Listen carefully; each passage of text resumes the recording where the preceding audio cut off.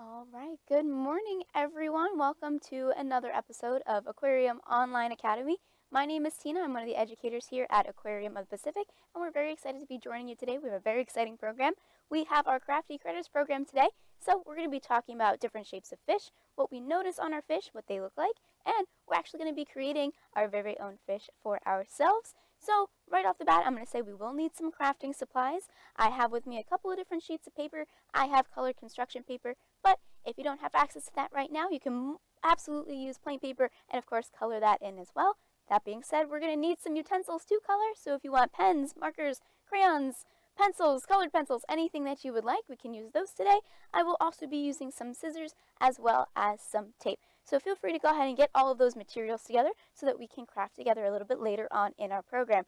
But I am not alone in my studio today. I have my very good friend Elena with me here today. She's going to be controlling the wonderful magic that you see behind me on our screen.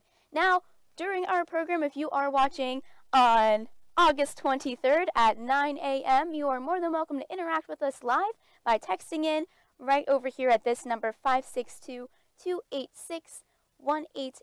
Feel free to give us a call or give us a text if you have any questions, observations, or if you just want to say hello, if you just want to say good morning. But if you are not watching us live and you are tuning in at another point in time, please feel free to still ask us questions or try to get involved a little bit more with using this email right below me over here, live at lbaop.org. And that's if you are not watching today, August 23rd at 9 a.m. if you're watching at a later date. So we're going to be keeping all this info up on screen as of right now, but we're going to go ahead and get started and talk about what we're seeing behind us. This is one of the habitats that we have here at the aquarium. You're going to take a notice and see all the different kinds of fish in here. I would love for us to warm up our scientist brains and take some observations. So observations are something that scientists use to begin to wonder, begin to ask questions about what they're seeing in front of them. So go ahead, I'm going to step off screen for just a minute. I would love for you to start thinking of things that we're noticing in this habitat. It could be colors. It could be how many different kinds of fish are in here, what these fish look like, what colors are those fish, maybe even some shapes too. What shapes are we noticing with a bunch of the fish that we have here, and what shapes maybe are the corals behind them in their habitat? And again, feel free to call us or text us in any observations that you might make. Take 1 minute right now to just to go through and make those observations, and we'll come back in a little bit.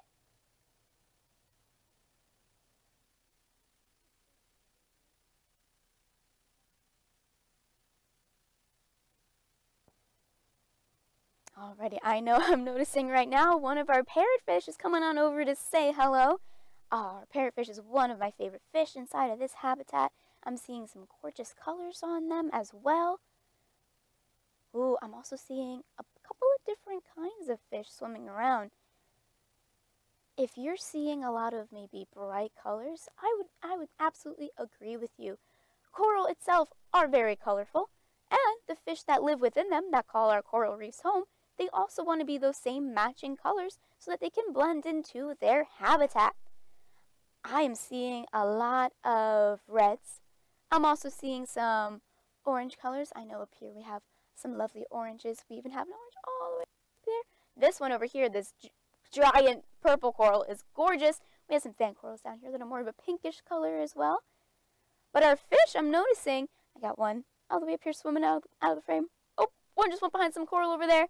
A couple of them are striped in different colors. This one is maybe a little bit of a black and pink. Ooh, this one is gorgeous. I'm seeing a yellow dot right on top of their head, as well as some blue stripes. I would love for my parrotfish to come back. I want to give them a little spotlight for a second because they are gorgeous colors all over their body. Maybe we can take a closer look at a picture of a parrotfish really quick. Ah, fantastic. Everyone look at that smile.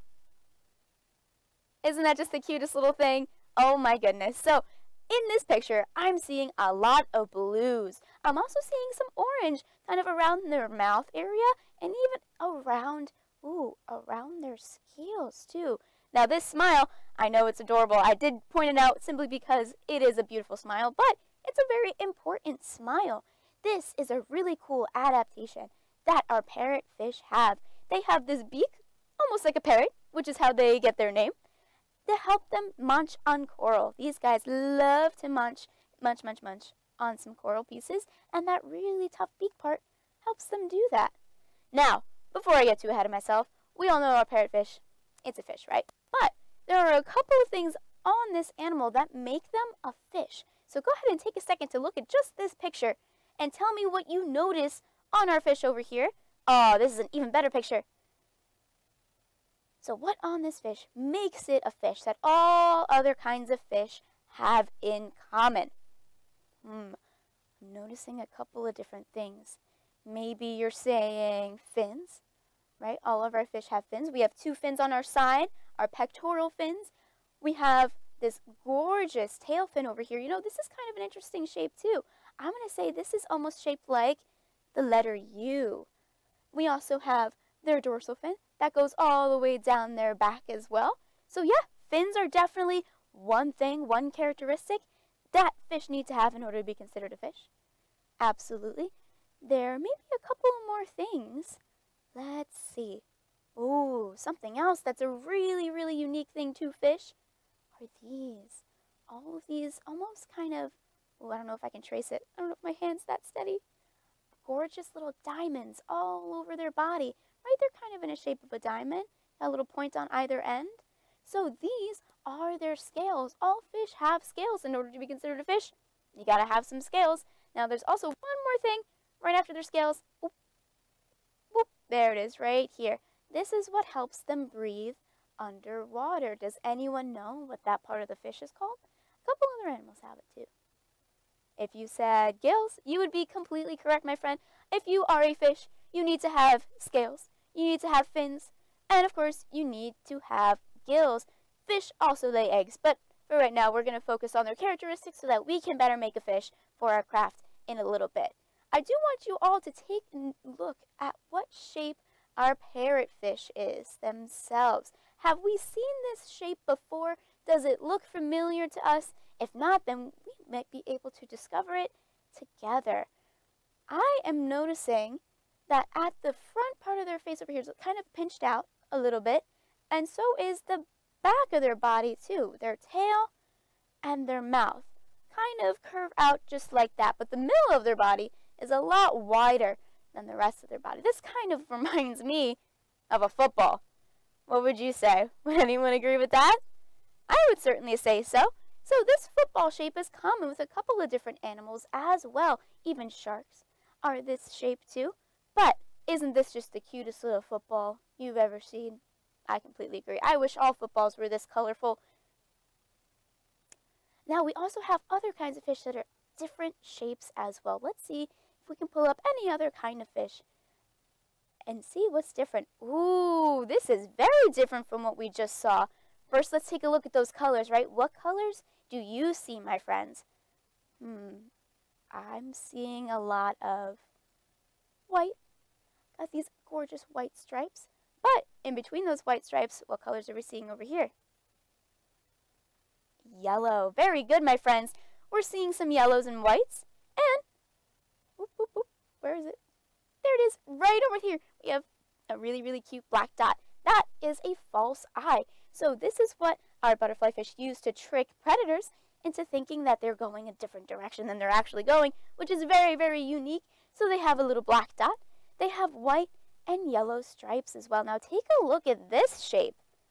This is a very interesting kind of a shape. I'm already seeing that their mouth is much different than our parrotfish, right? They have more of a tubed shaped mouth than anything. And this is what's going to help them eat individual little pieces of food that get stuck within corals or within any other smaller areas. Now again, with this shape, the best shape that I would compare it to would be a rounded out square. What do we, because we kind of see four sides, right, on the bottom, their face, and all the way up at the top over here. I'd say if a square were to have rounded out corners, rounded out edges, this would be the perfect example. Now I know we can't see the front of this fish, but if you were to look this fish straight on that way, you'll notice that it is It is very, very flat on its sides. And again, that's another really unique adaptation to allow them to slide in and out in between the corals to help find their food. Wonderful. There is one particular kind of fish that I would absolutely love to talk about. It is gorgeous in color. It is a solid orange color. Does anyone know what I'm talking about? Oh my goodness. This is the Garibaldi, my friends. So all of you living in California, as we are in Southern California currently, this is actually California's state fish. And not to say anything, but they do have gorgeous blue eyes like someone else I know. Anyway, our Garibaldi is, of course, a lovely orange, but I'm seeing a lot of different shapes in here, too. First thing I want to point out is this tail. I think we all know what shape this is over here. If we kind of turned it around on its side just a little bit, it would look just like a little heart. That's what I see. Do we all see the heart on the tail of the Garibaldi? And we are noticing those same characteristics as well. Our Garibaldi has a tail. They have fins. They also have their gill slits are right underneath, right over here. And if you look really, really close, you will be able to see those same little diamonds all over their body. Those are going to be their scales. And that's how we know that we have a fish on our hands. We have a gorgeous fish on our hands. Now, if you look at our Garibaldi in real life, in one of the habitats that we have here, because we do have a couple in our blue cavern gallery, you'll notice that they are kind of rounded out, almost like a puffed out circle. So if you were to envision a circle right in front of you, it won't really turn into a sphere, but it's a circle that's kind of 3D puffed out just a little bit. They're a dense circle. I'll say that they're a very dense circle shape. But their mouth does kind of come out to a little bit of a point over here. I will say, really fun fact about Garibaldi is that they are awesome protectors of their habitat, of their homes. They are this bright orange color to warn off anyone that might want to come into their home and disturb their habitat. Their habitat would be the lovely kelp forest that we have all over Southern California. Now, my friends, we are going to attempt to make our Garibaldi for our fish craft today, but you can choose any kind of fish that you'd like, or feel free to choose your favorite, draw your very own fish if you would like as well. I'm going to go ahead and switch on over to my document camera really quick so I can show you what materials I will be working with today. Alrighty, so over here I have a couple of different pieces of construction paper. I have my orange. Let me see if I can zoom out a little bit. There we go. I have my orange. This is for my Garibaldi's body. And then I also have a strip of blue. I'm trying to match the color of their eyes. So I'm going to draw little eyes on this paper and cut it out. And then I know our Garibaldi is all orange, but just to spice things up a little bit, I'm going to give them some orange fins as well. What we're going to be making is, let me get my example out for you, a fish just like this, so we can see what shape our fish is. We have the fins, we have their eyes. Oh my goodness, I will put them back on in a little bit. I got too excited, but that's okay because we're going to make our own. How we are going to make that fan is by folding our paper. So once you have your paper out in front of you, feel free to hold it hamburger style or hot dog, completely up to you. Start folding it right along the edge. Maybe about that much. I'm going to fold it up this way. And then what I'm going to do after this is actually flip the paper over just like this and then fold it again. I'm going to continue to do this all the way down my paper so I have crinkles that look just like that. Alright, so I'm going to fold it, flip it over, fold it this way again, and then continue to go back and forth. You can also feel free to make these folds a little smaller if you'd like, or a little bit bigger. That is completely up to you. I am going to be taking up the entire paper, but if you just want to do a half of your paper, that's alright too. My lines might not be exactly even, but that's okay. Although no fish is perfect, they are all beautiful. So, we have our folds. Perfect. Just like this. You'll have a lovely little accordion as well. Now, what we're going to do is pinch the middle and fold this fan in half. Doesn't matter which way you want to fold it. You can feel free to choose your own angle. My paper's a little thick, so it's a little tough for me to fold. So you will have this kind of a rounded out triangle shape.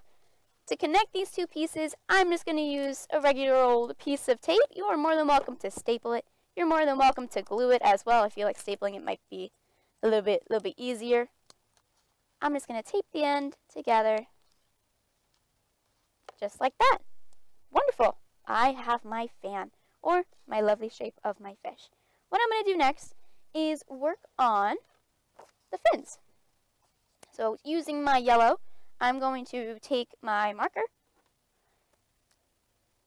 just using a plain old black marker, and what I'm going to draw is this shape that we're seeing right over here. It kind of matches, ooh, if I tilt it this way, kind of matches the same shape that we have for our fish, right? So I will make a line, just like this, like the letter L, and then I will connect both sides of the letter L, just like that. And I'm going to repeat it because our fish do have two fins. And connect. Now feel free to draw a little design on your fins if you would like. I'm going to do this and make some lines. Do that. Make some lines as well. Alrighty. Now before I put my marker away, I am actually going to draw out my eyes as well. So that way I can cut everything at once. I'm going to draw a circle and a little black dot for their eye. And then I'm going to do another circle and another little black dot for their eyes. Alrighty, now I'm going to cut them all out so I can start putting them on my Garibaldi. Now again, my friends, you do not have to use construction paper. You are more than welcome to use pieces of scrap paper, white paper, and then color it in whatever color you would like. And again, we do not have to make a Garibaldi just like me. You can make any kind of fish. You can make the parrotfish that we saw today, maybe even that butterfly fish. While I cut these out, I'm going to ask my friend Elena to pull up other kinds of fish just so we can get inspired. Let's see what we have. Oh my goodness. Just look at this little face, my friends. This is one of our balloon fish. They are incredible. Right now, I know they look like a little potato, right? But I'd say that's a pretty good shape to compare them to, right? Maybe an oval shape. And what's really unique about our balloon fish as well, our puffer fish, is that they can puff up. Now, if you ever see one, you never want to try to make them puff up because that means that they're really nervous or that they want to defend themselves when they puff up. What they do is they inhale all of the water around them. It kind of shifts around their organs a little bit just so they can make that really, really big giant sphere shape with their bodies. So that's not a very good fun experience for them. So if you do ever see our balloonfish, I know we have a couple here at the aquarium, we always want to respect their space and not try to make them puff up. Awesome shape. What other kinds of fish can we see today? Oh my goodness. This is an incredible fish. Sometimes we actually see them right here near Long Beach. These are called our mola molas, otherwise known as our ocean sunfish. I know, what you're thinking. What in the world kind of a shape is this? Well, if I were to compare this to a shape, I would say that these fins down here, these are very, very long triangles, right? They reach all the way up on either side of the body. But let's talk about that body. What do we think this giant shape over here is? I don't know. What do we think? I would say I could see a stretched out circle. I could see a little bit of an oval. What's also really unique about this fish as well is that much like our butterfly fish, if you were to look it straight on, directly, straight eye contact, it too is incredibly, incredibly flat. Alrighty, my friends. See, we discovered even more fish today. We're going to switch back over to my document camera because I have cut out both pieces for my fish already. Just like that. Wonderful. I'm going to go ahead and try to tape them onto my fish. Again, feel free to use a stapler. Feel free to use anything else. A glue stick. I made a little roll of tape just like this, and I'm going to put it on the back of my eyes. Boop. Got one eye there, and then make another little roll of tape. Put one on the other side. Might not stay perfect, but that's okay. For our fins, what's great about these fans is that you can just boop, place your fins in. Don't really have to secure them all that well. They pretty much stay, oop, there we go, pretty much stay there all by themselves. I don't know if I can get it right in the same spot as I had it last time. Maybe not, that's okay. I'll just put them in right over there. Fantastic. I think we're missing one more really important piece. Let's take a look and see, back to our Garibaldi picture. What am I missing about my Garibaldi? I have the eyes. I have these front fins. I don't know, do I have a back fin? I don't think I have a tail fin, my friends. So, if you would like, this is another option for us to do together. You can make a back tail fin. And how I'm going to do that, I'm actually going to use my leftover scrap of yellow, and we're going to repeat the same process as we did before. We are going to fold this just like a fan. We're going to start folding an edge up this way, flipping the paper over, folding it back down the other direction. So just continue to do that on a separate piece of paper, on any other color that you would like as well. And now I know the back tail fin of our Garibaldis are not yellow, neither are their fins, but since this is my fun craft, I have decided to make them orange and yellow. This one is a rare kind of a Garibaldi. Alrighty. So now that I have my fan again, I once again will fold it in half. There we go. And then tape the edges together. Ooh, there we go. That's better. Now we have our tail, and now we have our fish. Feel free to connect this any way you'd like. I don't know if my tape will stay very well, but we can certainly try to tape it all together. Now I might actually try, I will do that. I'm going to try to cut this in the shape of our Garibaldi tail. So let's actually go back to our Garibaldi tail really, really fast and talk once more again about what shape it is. Alright, so I have this. It's not going to show up very well, but I have this. How do I make it into this right over here? I think what I can do is actually, let's come back to my document camera really quick. Let me see if I can grab my marker. Because we want to make a heart, right? So with very light marker, I can make little lines about where I want to cut. And again, it might not be perfect, but it's worth a try. Let's see if I can cut this around a little bit and round out the edges. And again, you do not have to do this, my friends. I was just trying to make it more accurate to, to our Garibaldi.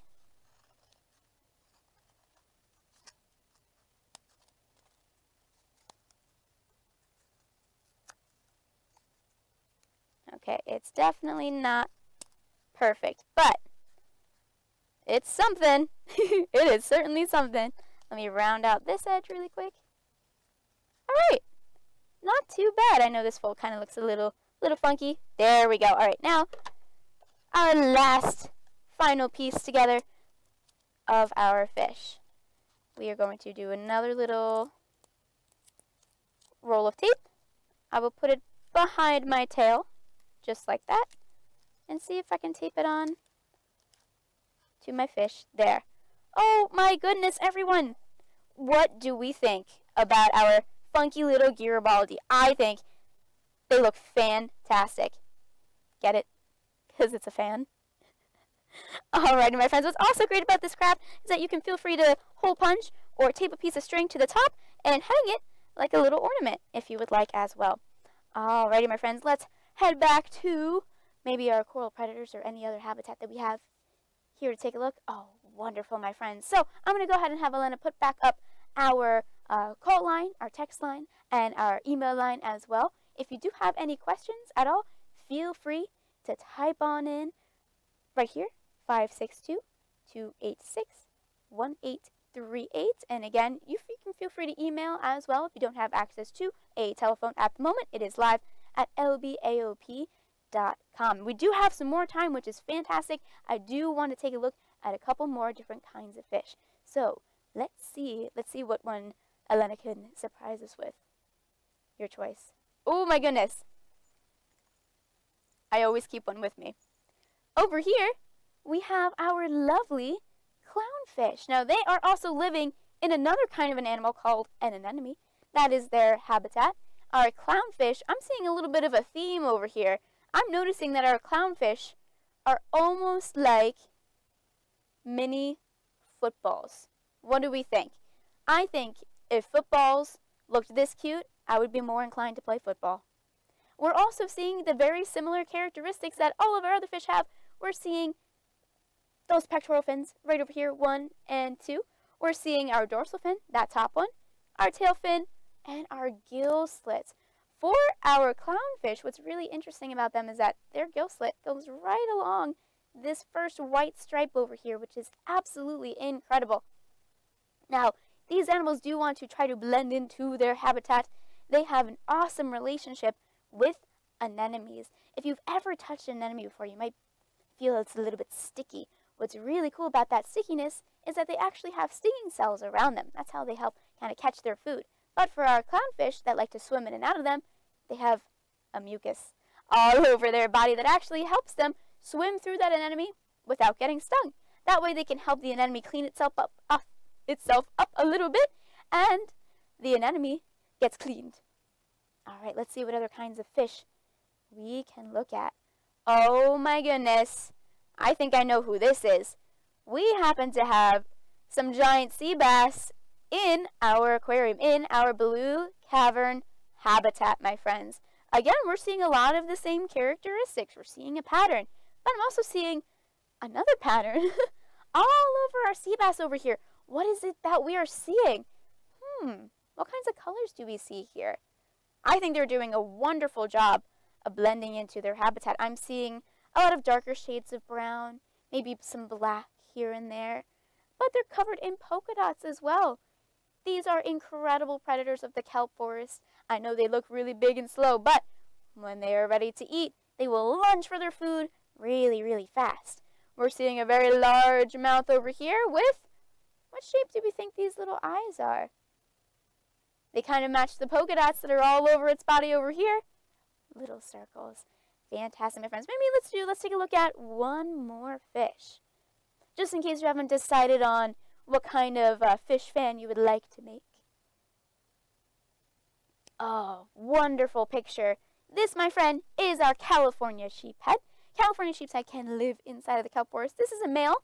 Now, I know this is a male because male sheepheads, they have this kind of a coloration.